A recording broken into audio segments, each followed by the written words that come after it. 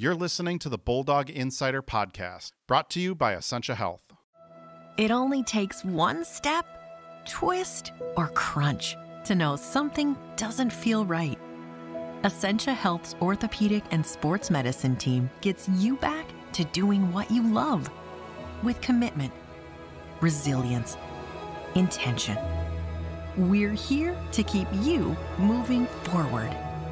Visit essentiahealth.org to learn more about orthopedics and sports medicine, like nowhere else.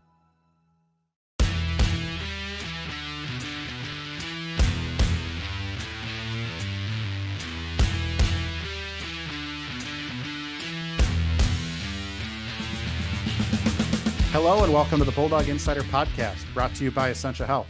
I'm Matt Wellens, the Bulldogs hockey beat writer at the Duluth News Tribune. And I'm Jack Schneider, the television voice of UMD Hockey on My Nine Sports. Welcome to part 2 of our two-episode season 6 finale of the Bulldog Insider Podcast.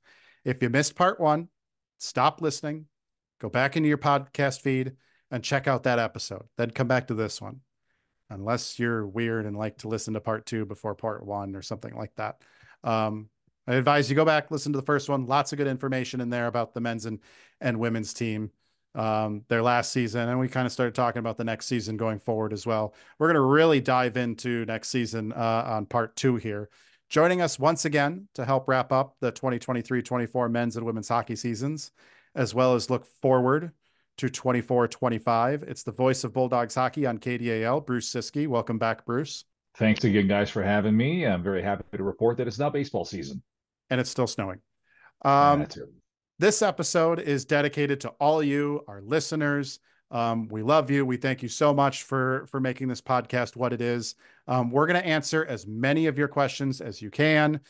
Some of you submitted 3, 4, 5, 6 questions. I couldn't get to all of those, but for some of you, we got 2 of your questions in. A lot of you asked similar questions. Let's just get right into it. We're going to start with Mr. Blake Biondi, the Minnesota Mr. Hockey out of Hermantown. He came to the Bulldogs as an 18-year-old, saw limited time as a freshman, had a breakout sophomore year before losing a big chunk of that junior year to shoulder surgeries. We had him on to start season 6. He had some big aspirations for this season, but just finished with 8 goals and 11 assists.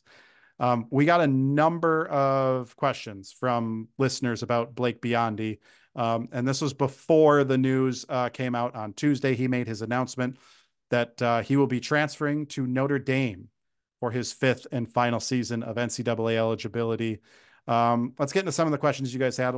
Most of them are actually still relevant, and we can get you guys some answers from what we know. Scott Youngdahl asked, why did Blake Biondi go to a portal? His decision or UMD's? My talk, I haven't had a chance to talk with Blake Biondi. I reached out to him, didn't hear back. Jess Myers from the Rink Live, my colleague, he has been able to get in touch with Blake and talk to him a little bit.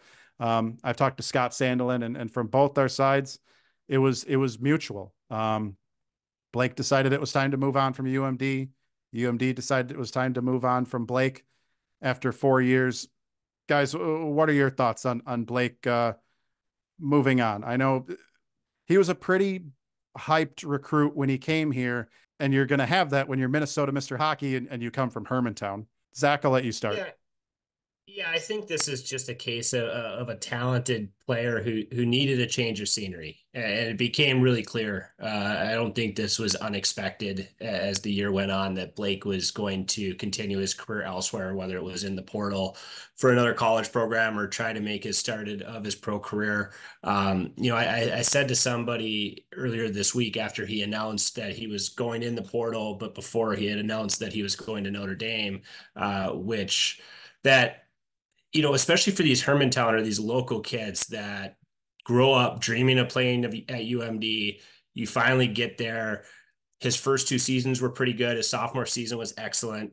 And then you go through some struggles and you go through some injuries, and this is a small community. And I think that those local kids know better than anybody that when you sign up to play at UMD, you take the good with the bad.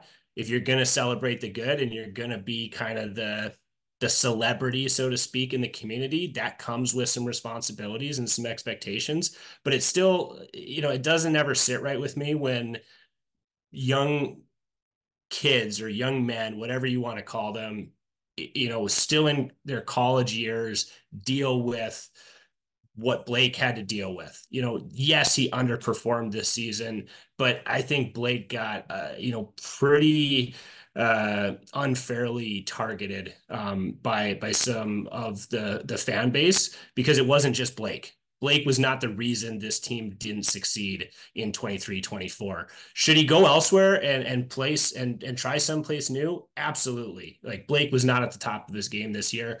But it's just a tough thing. And I think, I certainly wish him success at Notre Dame and beyond. I hope everybody else does as well.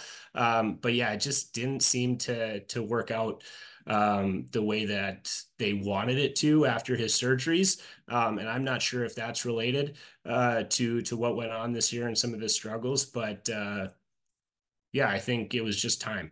I'll always wonder what Blake Biondi's career at UMD would have been like had he went to juniors for at least a year, if not 2 years. I remember thinking the same thing with Riley Tufte when he was Minnesota Mr. Hockey. I think it's great that Jason Shoggoby, who's coming to the Bulldogs next year, got that year away from Minnesota. Because in this state, Mr. Hockey is put on a high pedestal. And, I think it's tough for anyone to go right from high school to college. Max Plant's going to sort of make that jump next year, going from the national team development program to college. It's tough being an 18-year-old in college. And I kind of wonder what Blake's career might have been had he not come in as an 18-year-old freshman. And of course, two shoulder surgeries is something else you wonder as well, if he's healthy that junior year instead. Bruce, what are your thoughts on Blake and his career at UMD? I think the amount of pressure that any 218 player is under when they come here to play college hockey is immense. And I think what you said hits the nail on the head. The arc of Blake Biondi's career is probably different if one of two things happens. One would be if he had gone and played juniors, and that would, obviously it's up to him, and it's not just a snap your fingers and make a decision call. That's career defining stuff for some of these guys. These are not easy decisions. These are adult decisions, and sometimes they don't make the right ones. Sometimes we don't think they made the right ones. They think that they did. He graduated, and he's going to graduate in 4 years with a double degree. He did a lot of things right, I would say. But the other thing that happened was the COVID year, and how much of a setback to his development was the offseason going into the COVID year, where everything was so limited, and then the COVID year itself, where everything was so limited. And so I wonder that if that's a full season, if that's a normal offseason and a full season, how different is the arc of Blake Biondi's career at UMD? I wish him well. Hope he has a great experience. Notre Dame's an awesome, awesome place. Jeff Jackson's a great coach. I hope it goes wonderfully for him. But, it was probably time to move on. A lot of people, when Blake announced that he was going into the portal, who were wondering if this is a culture thing at UMD. A lot of comments I saw, a Hermantown kid is transferring out of UMD. And the first thing that jumped into my head when I saw comments like that is Scott Sandlin's son decided to go to Mankato. Sometimes these kids just need to get away from what they've always known. Ryan Sandlin did it and had a great career at Mankato, and now is trying his luck at professional hockey. This was just time for Blake to get out of his own backyard and see what can happen at Notre Dame. And next season will tell us a lot about Blake Biondi and his potential beyond college hockey. Yeah, when we go back to Blake coming in 2021, the COVID year, UMD was kind of in a pinch that year. As I go back and look at that roster, you had Dylan Sandberg leave after his junior year. Scott Perenovich left after his junior year. Granted, they're defensemen, but Cole Koepke left after his sophomore year. I don't know or did he come back? Cole Koepke came back one more year. Yeah, he was for a back. junior, I believe. Yep. Justin Richards signed, didn't he? Justin Richards signed. Justin Richards was gone. Yep. That was a big one in 1920. And Blake was brought in originally to be a center, and they realized that wasn't a good fit. I believe Jackson Cates came back for another year. they got into this spot where players were leaving early, and UMD's not a program that when it builds its recruiting banks on a ton of players leaving early. Like they want guys to be there for 4 years. They don't have the luxury as some of the Big Ten schools do to say, well, this guy's probably be gone after two 2 years, 3 years. Some of those schools only budget some of those players to be around for 2-3 years. They don't expect them to be there for 4. So there's a lot of what ifs in Blake Biondi's career at UMD. Some of the other questions we got relating to Blake was from Angel Carl. This is in relation when Ben Steeves signed. Does this mean they'll now have room/money for Blake to come back for a 5th season? As we mentioned in the first part of this 2-part season finale, UMD is not bringing back any of its 5th years. It's not just Blake Biondi who's leaving. Zach Stayskull, another kid who faced a lot of pressure as a 218 kid, having to come into UMD after another goaltender from Cohasset had a pretty epic career here. Those were tough shoes for him. And then you got Darian Goetz, another Hermantown kid. All 3 of them are moving on. And a lot of that had to do with the recruits that UMD has lined up. And we're going to get into them. So would they have had more money when Ben Steeves signed? Yeah, but Scott seems committed at this point in his roster building to use that on recruits. Initially, and this gets into another question here. Richard Carlson, this is kind of relating to Blake Biondi going in the transfer portal. Did Coach Sandlin advise his 5th-year eligible players if he wanted them to come back for a 5th year or not in his postseason meetings with them? I actually want to go back to last year. I think if Jason Shagaby or Zam Plant come in, Quinn Olson and Luke Lohheit aren't back this year. If Adam Guyon decides to come in from Chippewa Falls and not play this year with Green Bay, Matthew Teason isn't back. Scott was bringing back 5th years, those first few years. There were guys that had 2 rings on their finger that had, won back-to-back national championships. You want those guys around. 2, as Bruce mentioned, the pandemic set back a lot of players in their development. Some guys didn't play for an entire season in 2020, 2021. So they didn't get that off season and such. So at that time, it was just better to bring back guys for 5th years, bring in older players from the transfer portal. Now we're at a point where at least how Scott Sandlin and his staff want to build the roster, they want to go back to bringing in recruits. Guys, what are your thoughts on? Do you think I'm right on that as I look at this roster building when it comes to 5th years versus transfers versus, freshmen? Bruce, I'll let you start. I think there's room in what they're doing right now for transfers, and there's some questions that have to be answered regarding the roster for 2024-25 here in the next couple of weeks. As we're recording this, the portal's not open yet for undergraduates, and I think that might answer some questions as to how they're going to build the roster for 2024-25. Because the other thing that's been purposeful from this coaching staff is not just, having guys like Zam Plant and Jason Shagaby and Adam Guyon play another year of juniors above and beyond maybe what was necessary, but it's recruiting players that are okay with that.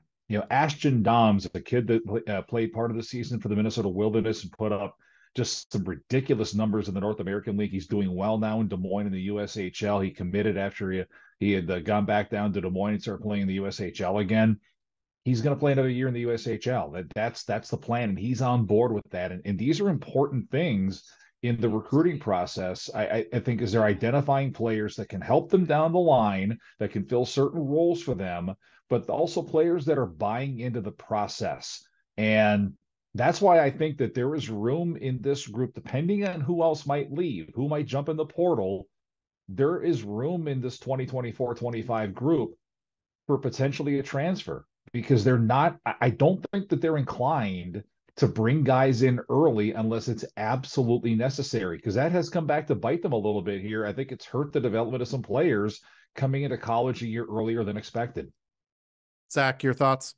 Yeah, I mean, the ultimate goal is to set not just the team up for success, but also to set these individual players up for success. And when you look at somebody like Blake, and you ask the question, what would his career have looked like? What would his development be like if he had gone and played a year at juniors? I don't know. I can't remember the last player that we talked to that said he regretted going back to juniors. Or honestly, last guy we talked to who said he regretted coming back to college. And that's not necessarily a shot at a guy like Ben Steeves who goes to the pros after his sophomore season. Some of that is you got to go where the opportunity is. You don't know what's going to happen next year. If Ben Steeves comes back and scores 7, 8 goals, maybe he's not offered the same kind of contract with the NHL, in this case, Florida, that he was. But the development of players, I feel like sometimes, especially these high names, and we're going to see it next year with Zam Plant, we're going to see it with Adam Guyan, names that the community and the fan base has been excited about since they committed. They come in here and they maybe are expected to be light years ahead of the other guys, and that's not necessarily always the case. Some guys grow into it, and I think that Scott over the years has done a really good job of trying to do right by the players that he has, and that's not just the recruits, that's the players on the roster.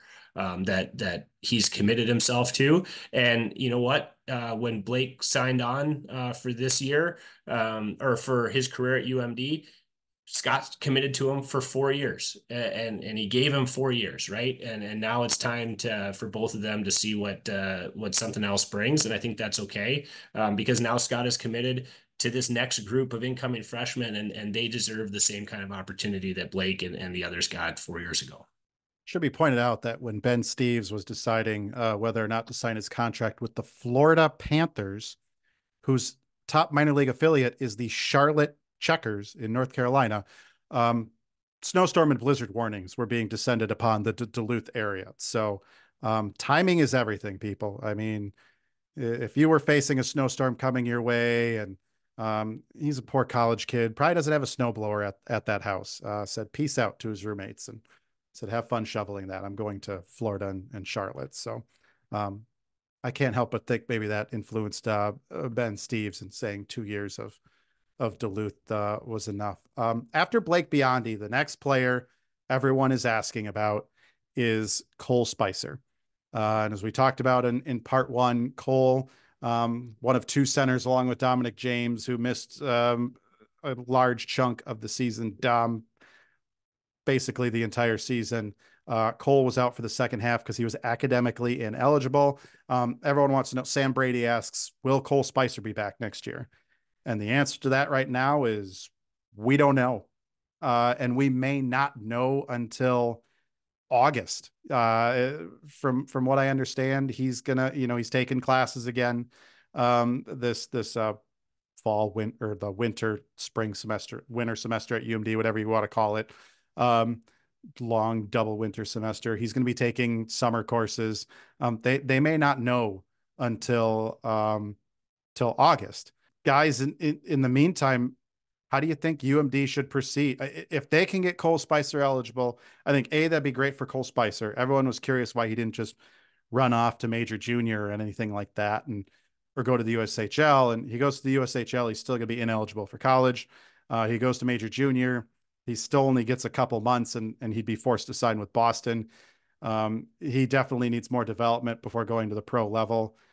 Guys, how do you think UMD should proceed for Cole Spicer going forward, not knowing? And before everyone panics, like, oh, we may not know until August, I feel like the longer there's no news, the better. That means he's getting hopefully closer to being academically eligible again for the fall. Guys, how do you think they should proceed? Zach? Well, option A is you want Cole Spicer on the team, I think, next year. He fills a need that they have. I think it was playing better after Dominic James's injury. Who knows how the season ends up if Cole Spicer plays the second half of last season and stays healthy. I think he makes UMD better this season than they were.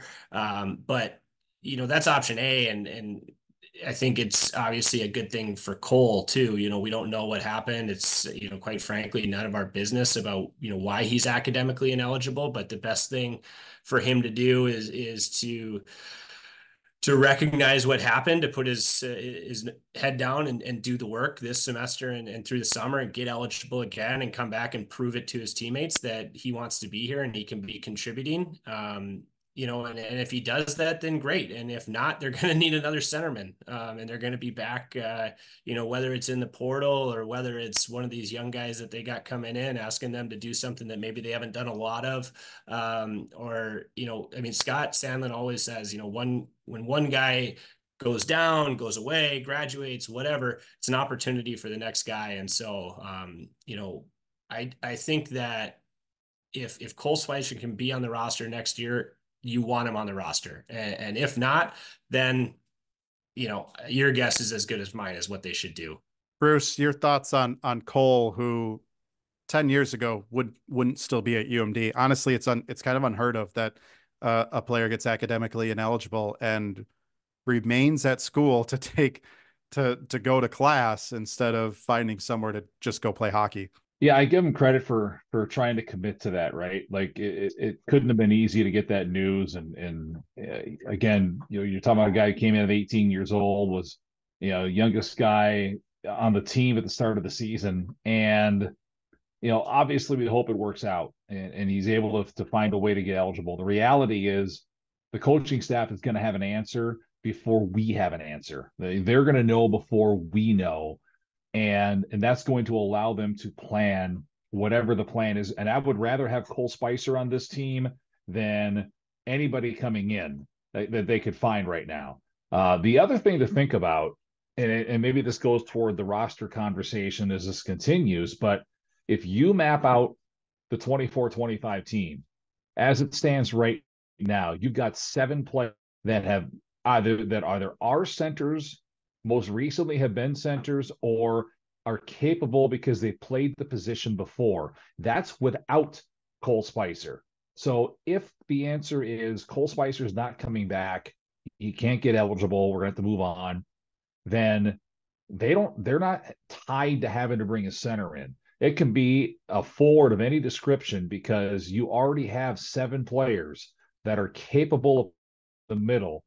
And that kind of depth, as we know, we saw it this past season, that kind of depth is really important. Yeah, I would think what you're going to see from UMD moving forward, honestly, is they're going to probably plan as if maybe they won't have Cole Spicer in the fall. And that's probably a better plan than relying on him being there. Again, let him focus on his academics. And if he's here, he's here. But yeah, that's going to be an interesting tightrope to walk. They got to do it as well with another player. And this another question from Richard Carlson. How is Will Francis coming along, and will he get another year of eligibility? The eligibility question by redshirting in the second half, I believe that does mean he's still eligible for next year. There were some questions if he didn't redshirt, they'd have to apply for hardship waivers and all this stuff. That hasn't been done yet. So Will didn't want to waste a semester, possibly not being back to full strength. We've seen Will in practice here and there. Bruce, you and I have caught him. He still stands out because he's that big guy. He's got that big frame. He looks okay in practice, but we don't see Will every day. I think this was a good move for him to take another semester off. I know there are 2 different types of battles with cancer between Zach Stejskal, testicular cancer, and he came back for another semester battling leukemia twice. I mean, man, I admire Will Francis for sticking with it. Guys, what do you think the team should expect from Will Francis next year if he's good to go in the fall? Zach? Well, I mean, we are not privy necessarily to where he is in his treatment right now and where he is in the recovery and, how quickly that's going. We'll know more, obviously, as we get into the fall and are able to talk to the coaching staff and to Will himself. But, assuming that that's kind of on the track that they expect, I think it's okay right now for the staff and for the fan base to be cautiously optimistic about what kind of impact Will can make next year. He's a big body. He's got a great shot. He's a he's something that defensive core lacked this year. And it was painfully evident. The Bulldogs got bullied in most every series that they played, especially the series that they struggled in. Size and strength was a weakness of that defensive core and of the forward group, to be quite honest. And Will brings that. I think their freshman Kleber can bring that, but he's going to be a freshman. And so I think that at this point, I'm cautiously optimistic that Will can return and play a pretty big impactful role for UMD. But, obviously that's secondary at this point for those of us on the outside looking in. Bruce, I think you've talked about it in the last episode, what Will Francis, if he's healthy and ready to go in the fall, could bring for the Bulldogs blue line. Oh, and fingers crossed that he's healthy. That's the first thing. And hopefully that's the case. If that's the case, I think he's a big factor. And I don't think it's an accident that if you lay out what this roster, barring some sort of unforeseen departure, is going to look like next season, probably not an accident that they're looking at having 9 defensemen, because that will give them a little bit more insurance that they didn't have this year on the off chance that something is amiss and Will's not able to go every single weekend. It wasn't an option to have a 9th defenseman last year because they were counting on Will, and the recurrence of cancer didn't come until August. So they kind of had to work on the fly with that. But if he's healthy and he's 100%, I'm excited to see what he can do in this lineup and potentially be a big time impact player. 8 defensemen and a utility player in Joey Pierce. That's a good point. Yeah. Yeah, 8 defensemen. We're listing Joey Pierce, the Swiss Army knife. Go back to part 1 of the season finale to hear us gush about Joey Pierce. These next 2 questions relate to each other. Paul asks, do you see any other Bulldogs entering the transfer portal this season? Again, it opens for underclassmen on March 31st, Easter Sunday. I'm hearing there might be 2 Bulldogs names from the men's team popping up in there. I think the women are done with players popping in the transfer portal, but who knows? We saw with the women and Taylor Stewart and Lizzie Norton the last 2 years, they graduate and then they end up in the portal. So there are windows now, but graduate students, of course, can go in it at any time. But, do you see any other Bulldogs entering the transfer portal? My sense is there might be a couple more. Red asks, does Ben Steeves count as an unplanned departure, warranting another move, either in recruiting or the transfer portal? I think they were, and I don't want to call Ben Steeves an unplanned move. I think the 2 moves that, if you have 1 or 2 more players entering the portal, underclassmen, that'll be unplanned. And those players, UMD is going to have to probably address in the transfer portal. But Ben Steeves, I think they were anticipating that he might not be back. Guys, we kind of touched on it, I guess, a little bit already. What are your thoughts on how maybe UMD needs to proceed moving forward if they lose any more players? Currently, they have 8 signed to national letters of intent. That would be, as I pull up my recruiting, they got 4 forwards at the moment, 2 defensemen, 2 goaltenders. They're going to need more forwards. Bruce? Yeah, and I think that, obviously Ben Steeves a big part of this group, and that's probably a significant amount of scholarship money that does allow them, maybe if they wanted to dip into the portal and try to find a scoring wing that could take that spot for a year or 2, maybe that's an option for them. But that's all speculation, conjecture. There's no question they're going to have to find, I think, 1 or 2 players in the transfer portal, especially if they're going to lose a couple of more players. Because again, going back to what I already said, it's been purposeful to not be bringing guys in early. I don't think you want to get back in the habit of, okay, I've got this guy that I got recruited for 2025, 26, but I need him right now. That's not a way to build a roster, I don't think, in 2024 for this program. It's not. If it happens once or twice over the course of a rolling 5-year period, okay, you can deal with that.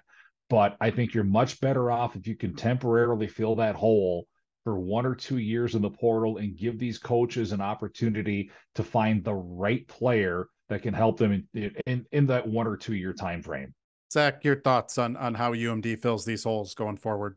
Yeah, It'll be interesting to see, how many players they need out of the portal, what positions they need, what area of the depth chart they're trying to fill. Do you expect, as maybe some of us do you expect Zam Plant and Jason Shagabe, Max Plant to come in and fill top six roles all season, be the offensive stars that they have been at lower levels? Do you expect that right away, or do maybe you need somebody who's going to come in and try to contribute offensively? Are you okay adding like a fourth line center or a wing, just a guy who plays a hard, honest, heavy game? One thing I think we've learned with Derek Dashke and now Connor McMenamin is that it's really difficult for fifth-year guys to come to Duluth and play a style that Scott Sandlin expects when they've been playing such a different style for 4 years. Both those guys played such a differing style than the one that Scott Sandlin has championed here in Duluth, and both of them struggled. And so I think that now, as we're getting further into the portal conversations, finding the right type of guy, it may not be a superstar, but can come in and maybe is a bit younger, maybe has 2 or 3 years of eligibility left, kind of like a Luke Bast, come in, somebody you can mold and shape. That might be a better option than a fifth-year guy, but it depends on who's out there. Maybe some guy jumps out and calls Duluth and says, "Hey, I've always wanted to come here, and now's my chance." You're going to take that guy if he's that good, but it's just no knowing until the list comes out.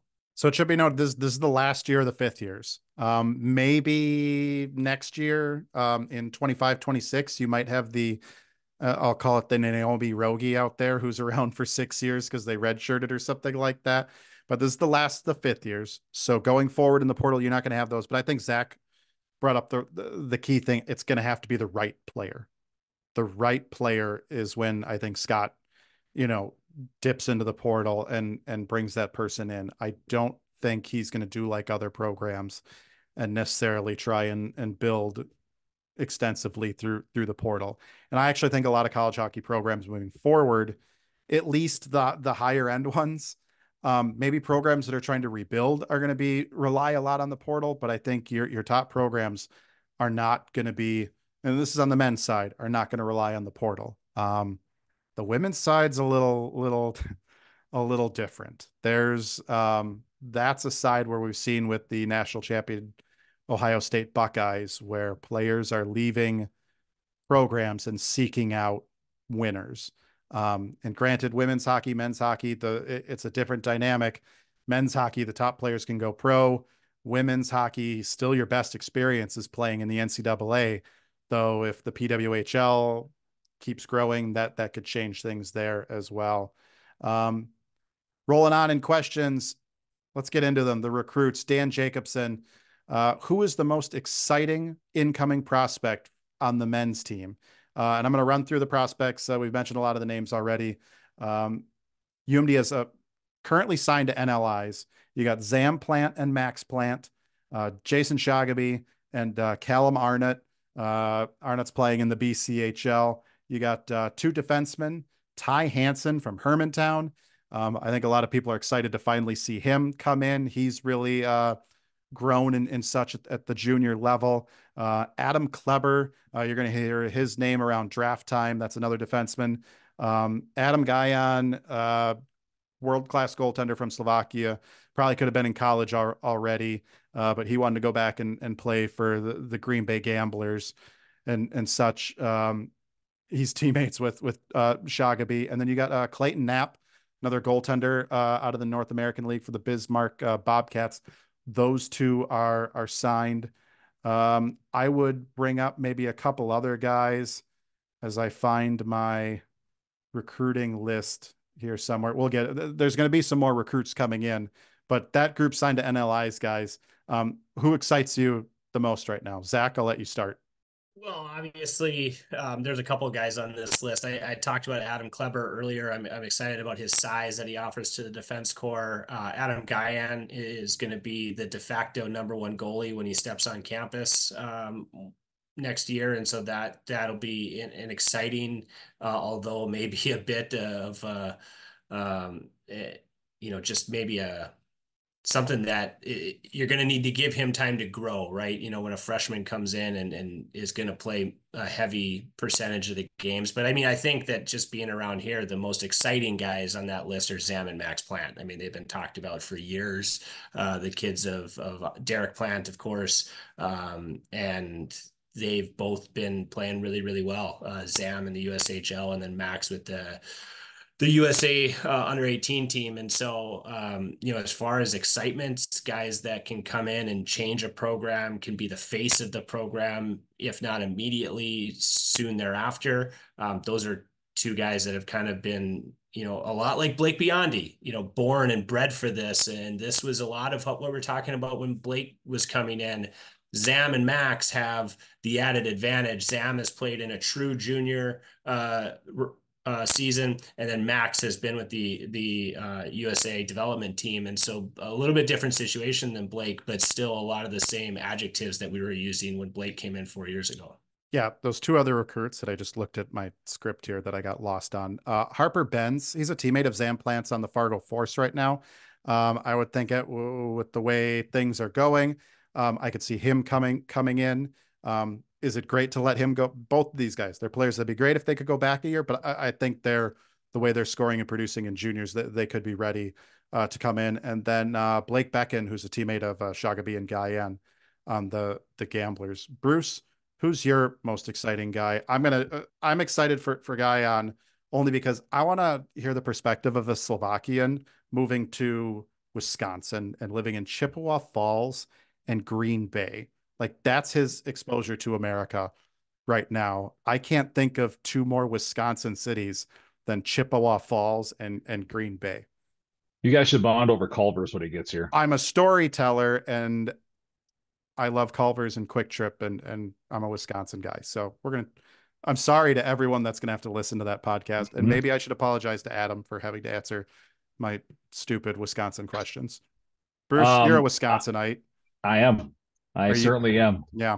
I'm not quite as enthralled with all the things that you are, but I'm still, when that podcast happens, I will be the first one to, I can promise you that. The Plant Boys come to mind immediately. So much fun to watch at Hermantown, and they both, you know, Max has grown in a lot of different ways, including physically in his time with the under 18 program. But the thing that from the conversations I've had is, and knowing their parents, Derek and Christy, over the years, they are mindset changers. Like, it's one thing to be the kind of players that they are, but I think these guys they're going to lead a transition, a growth period for this program that I'm really excited to see. Based on what you guys have seen, if any, this question's from Nicholas Lentz. Of Zam Plant and juniors, how much of his success will translate at the college level with the Bulldogs? Does it look like he'll have an easy or difficult transition? I would say because they let Zam go back to juniors, I think his transition is going to be much easier than it would have been had he come in 2 years ago when he was drafted by the Pittsburgh Penguins. Looking at Zam's numbers with the Fargo Force this year, he has 64 points through 51 games this year. 23 goals, 41 assists. Compare that to what Ben Steeves did, another guy that was allowed to, cook in the junior level. His second year in the USHL before coming to UMD, 77 points in 70 games, 45 goals, 32 assists. Zam more of a setup guy than maybe Steeves was. I think I know a lot of people have been waiting a long time for Zam to get here. He had actually signed an NLI to come to the Bulldogs in 23-24. Guys, you think the transition for him, you think he can transition like Steeves did because he had that extra time? Zach? Yeah, he certainly can. Will he? I guess I'm not ready to say that yet, but he's got pieces around him. Assuming that Dominic James is back healthy, his brother's going to be here. Shagabe proved what he's capable of, both at the high school and the junior level. So, I mean, and then if you get Cole Spicer back, you have Anthony Mangini, Matthew Perkins, now you're starting to talk about UMD, young as that roster or those guys may be that I just listed, you're starting to talk to you about UMD as more of offense by committee type of team than just an offense by Ben Steeves type of team. And as good as Ben Steeves was, he can't score all the goals. And so talking about Zamplant as more of a setup man, his brother Max is even more of a setup man than Zam is. That's okay. If this team can whip the puck around, they got guys who can hit a half empty net. They got guys who can hit their spot, right? And it doesn't always need to be Ben Steeves from the right wing circle. So I'm excited for that part of it. I think Zam, it's not going to be easy by any means, but, based on what I've seen of him, I haven't sat down and watched entire Fargo Force games. I've seen mainly his highlights, and I think it's easy to get excited about a guy when you watch just his highlights, but his highlights are pretty dang good. So I'm excited to see some of them when he's wearing a UMD jersey. Yeah, we should have put that disclaimer when we were talking about Caitlin Kramer in episode 1. That's another player whose highlights are pretty good, but we think she's going to live up to the highlights. Bruce, what are your thoughts on Zam coming in, besides being really excited to yell Zam really loud on the radio when he scores? I'm looking forward to going back to the old days with the Andersons and Joey and Mikey and Matt, and having to just call guys by their first names all the time so you know who's who. That's going to be fun. I've seen Zamplant play about as many games as Zach has in juniors, and it's the same thing. Like, you see highlights and you get excited for highlights because you're human, and that's what happens, and that's fine. But I do think that he's going to have an easier transition because he played the extra year of juniors. And again, this is not an accident that you're seeing more of this, because these coaches know if you can stay down there and you can dominate the USHL, you're in a better position to come in here as a more confident player. A more confident player coming in is more likely to make an immediate impact. It worked really well for Ben Steeves, and I think it's going to work well for Zamplant. Maybe not to the 21 goal Ben that we saw from Ben Steeves last year, but it's going to work well. All right, we're going to take a short break. When we come back, we'll have more of your questions. You're listening to the Bulldog Insider Podcast, brought to you by Essentia Health.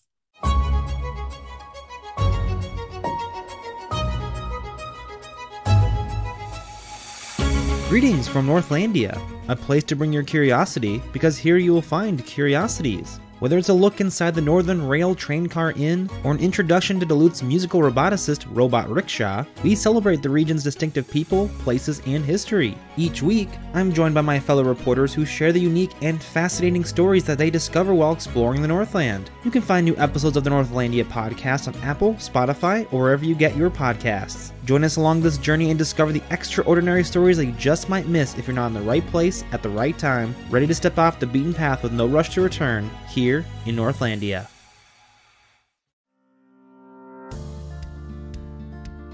Hi, I'm Maria Lockwood, a reporter with the Superior Telegram. Explore Superior and Douglas County history with me on Archive Dive, a monthly podcast available at superiortelegram.com or wherever you listen to podcasts. Welcome back to the Bulldog Insider Podcast, brought to you by Essentia Health Orthopedics and Sports Medicine.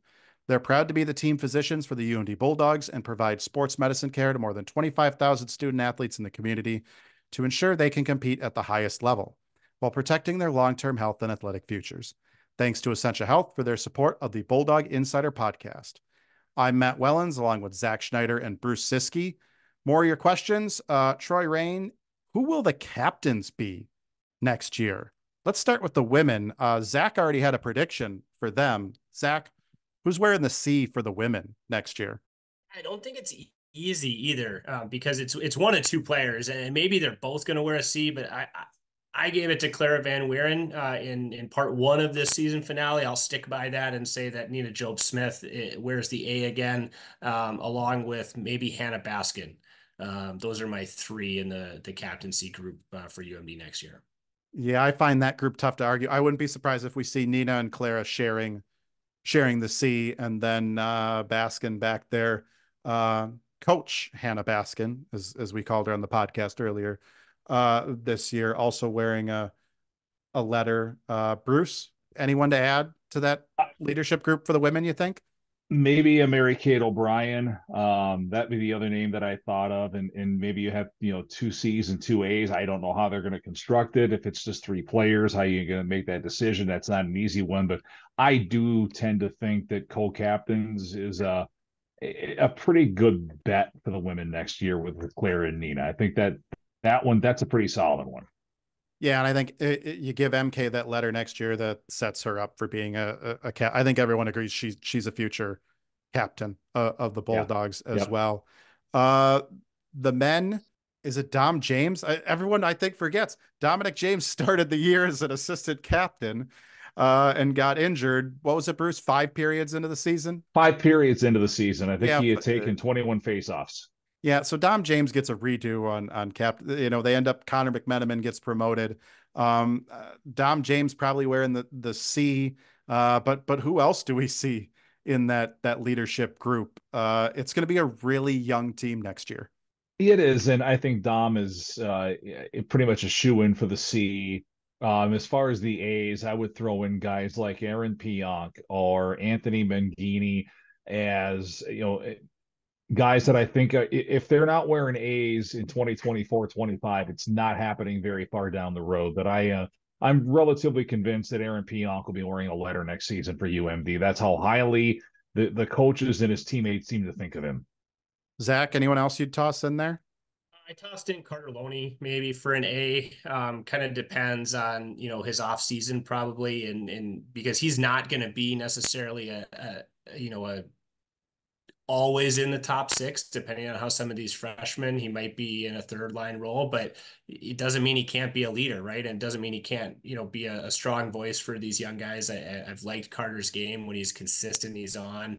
I think Aaron is a good pick for the other one. And the thing I like about Aaron, and then when you threw Mary Kate O'Brien in on the women's side, about having somebody who's younger in that role, right? Not only does it give just extra credence for some of these younger players like Caitlin Kramer, like the Plant brothers, like Ty Hansen to go to, but it also just sets you up for such a culture building 2 or 3 years. And I think that's probably where both the men and the women are at, where their culture at the foundation is really good, but it's time to start getting closer to the top of that foundation again for both these programs. And by doing that, I think that you start that process back where you should. Yeah, kind of recapping here, Dominic James, I think we're thinking he'll have the C, maybe Aaron Pionk, Carter Loney with the A's. I'm going to throw one more wild card. Joey Pierce, baby. If you're looking for, is Joey Pierce going to give a riveting speech in the locker room? Maybe, I don't know. He doesn't talk that extensively to us. Maybe he's a huge talker behind the scenes and we don't know.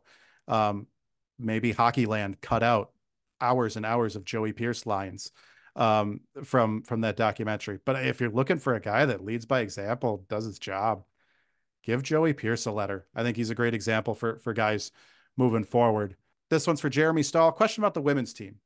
Why does Maura Kroll always seem to have a shorter roster? With the transfer portal, wouldn't it make sense to at least find enough players with a year of eligibility to round out the roster? I think you see it more in women's hockey, where you see the Gophers have done it, the Badgers have done it, Ohio State not as much. You see teams maybe not always roll 4 lines. They may only roll 3 lines. I think a lot of these teams would rather just have a roster of players they're actually going to play than just fill up roster spots for the sake of filling up roster spots. I think going into the year, Maura Kroll was looking to maybe add another player in the portal, but she didn't find the right player. So instead of just grabbing someone who's going to be there for a year and not playing them, she just didn't sign anyone. And I'm curious if Scott maybe does that at all. We've seen Scott carry shorter rosters as well. I'm curious if maybe that's an option for the men. What are your guys' thoughts on filling out the roster, with the right people versus, just filling out the roster? What are your thoughts, Zach? Well, more so in the women's game than the men's game. I think the top end talent is further away than the bottom end talent, or some of the younger talent that just needs time to kind of mature and get better. And so if you just bring in, let's say it's a younger player, to be in and out on your 4th line, that player isn't contributing a lot, not only in games, but maybe even in practices. And for teams that relish so much the competition that they create throughout the week in practice, I think that's doing a disservice, perhaps not just to that player, but also the team as a whole. when this question popped up, I went and looked just at this year's roster. UMD carried 22 players, Ohio State 23, Wisconsin 23, Minnesota had 26, but 2 of them played just 1 game and 1 of them played just 3 games. And so what Maura Kroll and others are doing is saying, listen, we want the best players on our team, the right players on our team. We're not just going to take you and stick you on the shelf. I don't think it's fair to the team. I don't think it's fair to the players. And quite honestly, I don't foresee it changing. Bruce, your thoughts? We've heard Scott Sandelin on the med side. He's not always he was not, we should ask him now a couple of years into this, but he wasn't exactly a fan of, adding that 19 skater, because he didn't like a guy that was possibly just sitting on the bench dressed, not playing. And I think that kind of dovetails into the roster as well. You don't want to just bring on a guy, or you don't want to bring on a player just for the sake of bringing on a player. It's the line from Miracle, right? I'm not looking for the best players. I'm looking for the right ones. And I do think that there's something to be said for that. I think on the women's side, yeah, you just don't see a lot of teams rolling 4 lines. When Wisconsin came in here in January, and that was a doubleheader weekend with Miami playing the men, Miami was the only team that had 19 skaters in both games. Wisconsin had 17 skaters on Friday and 16 on Saturday. Won both games. It didn't affect them because their high end was so good and could play so much. And you see a lot of that in the women's game now. I don't think that's going to necessarily change. And you don't want to fill a roster just for the sake of filling it. That said, I think Scott Sandelin, after the year he just had with the injuries he suffered through with this team, I think he's going to do what he can to fill this roster as best he can, because he doesn't want to go through that again. This one from where are we going? Another one from Jeremy on roster building. This time more focused on the men. I've noticed that whenever USCHO or College Hockey News ranks the incoming recruiting classes, the Bulldogs are seldom listed in the top 10. Are Sandelin's recruits more under the radar? Is that what he prefers, finding the diamonds in the rough as opposed to filling up the well-known names? I have a lot of respect for my colleagues at College Hockey News and USCHO, but the college hockey recruit anywhere, ESPN, college basketball, college football, no one knows what the heck they're talking about with recruiting classes. Same thing with professional draft classes. No one knows what they're talking about. These recruiting classes are being judged based on reputation. Some schools, they just automatically throw in the top 10 no matter what. It's being judged on, have I heard that name? It could depend where someone comes from too. Like someone from the Midwest is going to think differently of a recruiting class than someone from out East. Some people value only NHL prospects. That's all I got for that one. Does Sandelin prefer kind of those diamonds in the rough? Maybe a little bit. I think Scott likes, his favorite players are a Carson Kuhlman, a Parker Mackay. They may not be the best pro prospect. They're the best college player. I think there's a number of teams in the NCAA that recruit that way. Rand Pecknold at Quinnipiac, he wants the best college players, not necessarily the best pro prospects. When I look at, Boston College and Boston University, they're looking for draft, Michigan, a little bit Michigan State now. They're looking for, how many draft picks they can boast about. But where are your national titles, I guess, is what I'll ask. We've seen some really good pro prospect teams over the years take on UMD and falter. So that's my thought on the recruiting rankings. Guys, your thoughts and on what Scott is looking for as he builds rosters? I honestly, I can't add a whole lot to that. It's just a difference in philosophy, and winning it's permitted UMD to access maybe some different types of players than the ones that they were getting before. The Parker Mackays and Carson Kuhlmans, they get an Isaac Howard that commits when he's young and comes in here, and it doesn't necessarily work out, but winning is what allowed them to access Isaac Howard and have a chance to bring a guy like that in. And that's okay to have those players. And it's not always going to work out. Sometimes it does. But at the end of it, the core of what this program is going to recruit are 4-year guys that can develop. And we've seen that over the years. It has worked over the years. I don't see any reason to do it differently, especially now. With the high end guys are going to go to a handful of different places. The high end draft picks, the top guys, They're going to go to a handful of different colleges for a number of different reasons. They're going to play their 1 or 2 years and move on. You can still win recruiting the way UMD recruits. Anything to add there, Zach? Not much. You look at some of the more highly prized draft picks that have come into UMD over the past 15 years. Isaac Howard is one.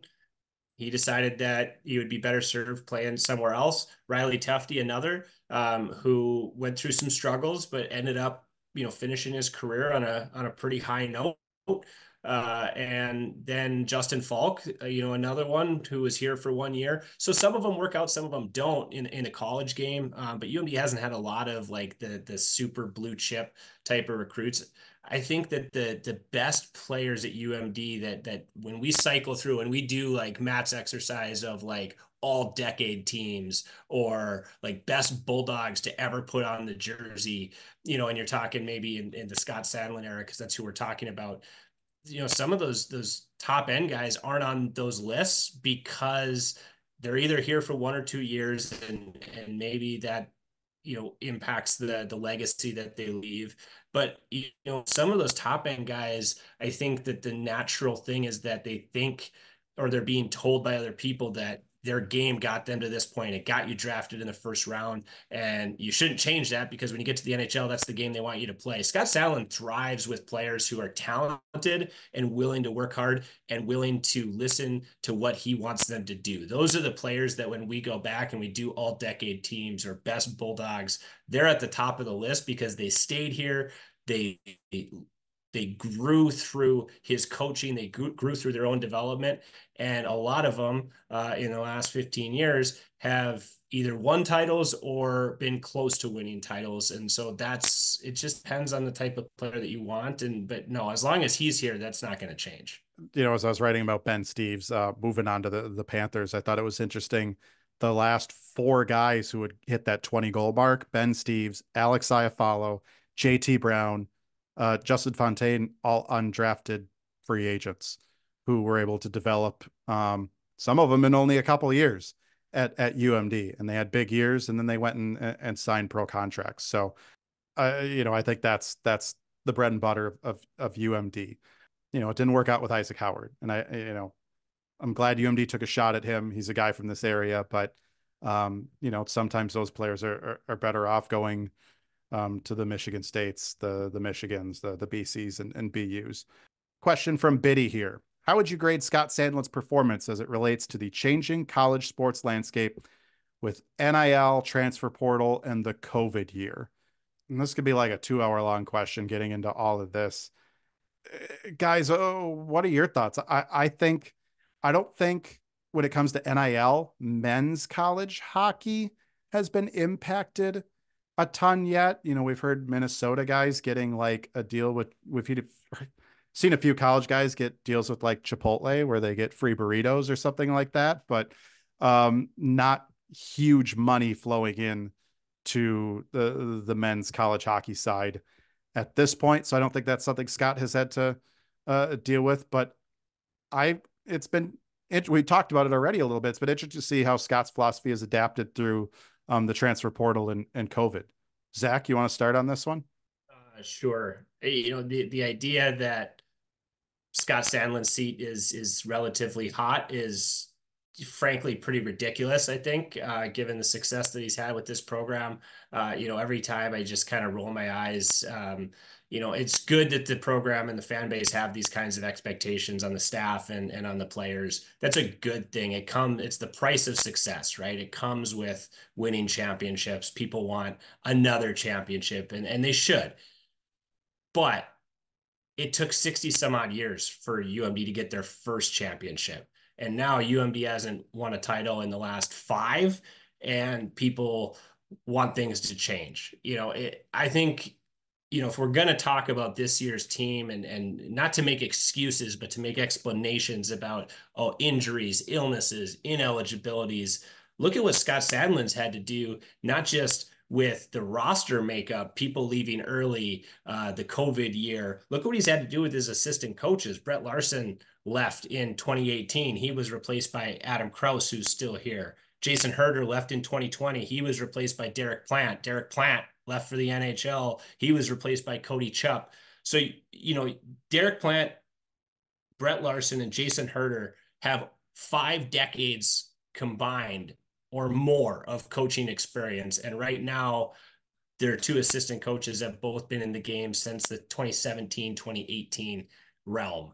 And that, again, that's Scott Sandlin's job, is to develop not just players, but coaches. And he's done a great job of that. But I just, if I had to give him a grade, over his tenure from 2000 to now, it's an A+. If I had to give him a grade from this year, B. I mean, it's not bad, but it's certainly not up to the expectations that he and the program have set for themselves with the success they've had over his entire body of work.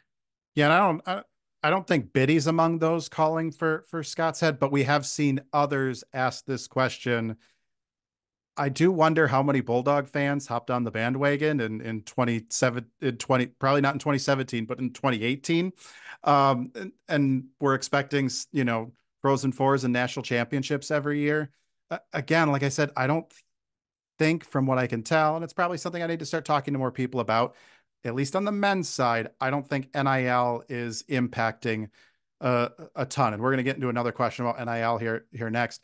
The transfer portal is still, like, we're in this COVID window.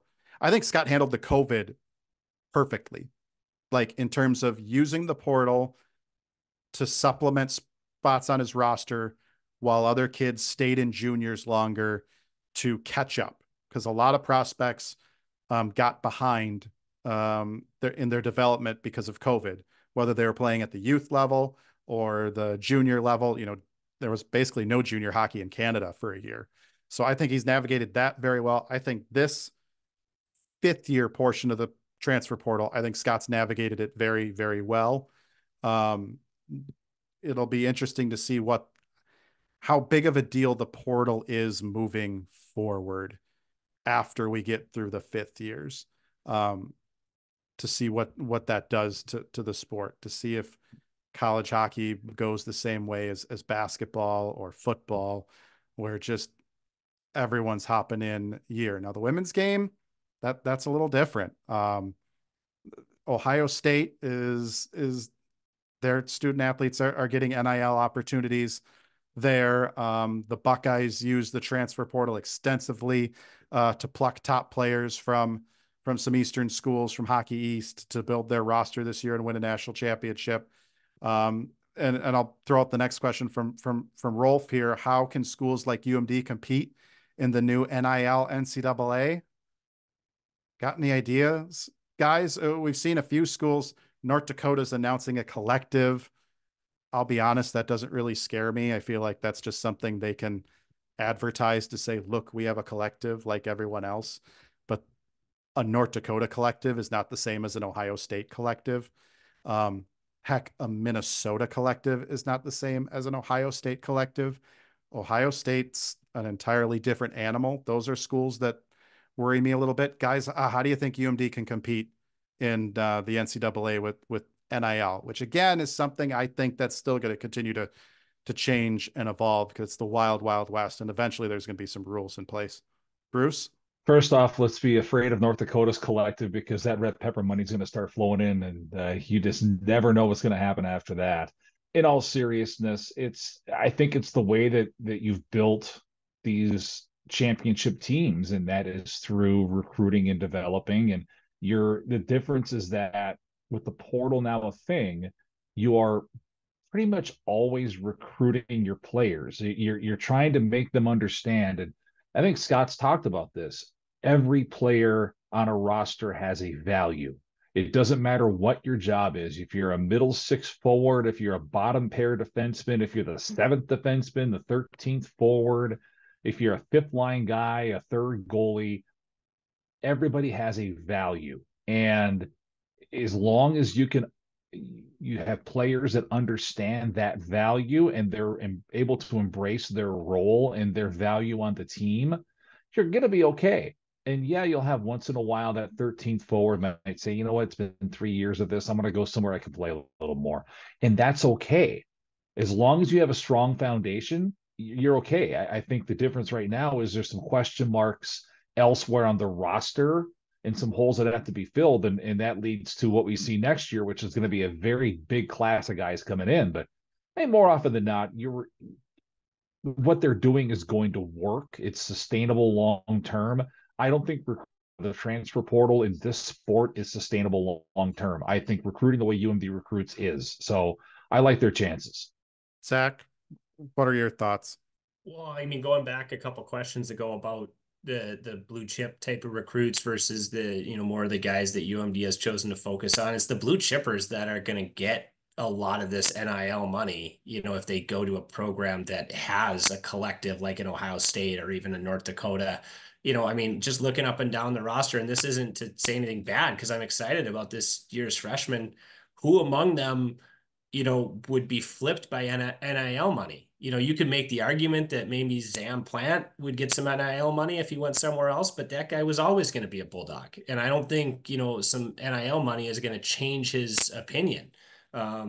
If the money is that important to you, I think Scott Sandlin's been around the game long enough that he's going to say, good, I hope you get it. I hope you have success where you're going, but you're not coming here. That's not what we've been about, and it's not what we're going to be about. Maybe that changes once Sandlin's tenure is done, whenever that is. But I mean, again, it's one of those things. I think as long as he's in charge, I don't anticipate it playing a big factor in UMD's plans. I think you look at the rest of the NCHC. Is St. Cloud going to be offering up, NIL opportunities for everyone?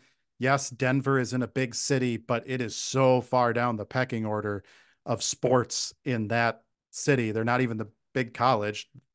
Colorado and Colorado State get more attention.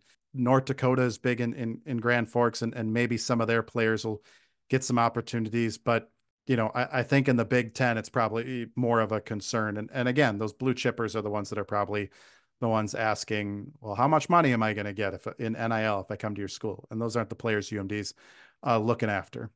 All right, guys, we saved the ever popular question for last, the one some of you probably just tuned into this podcast for, and I made you wait until the very end, from Mr. Daniel Jacobson.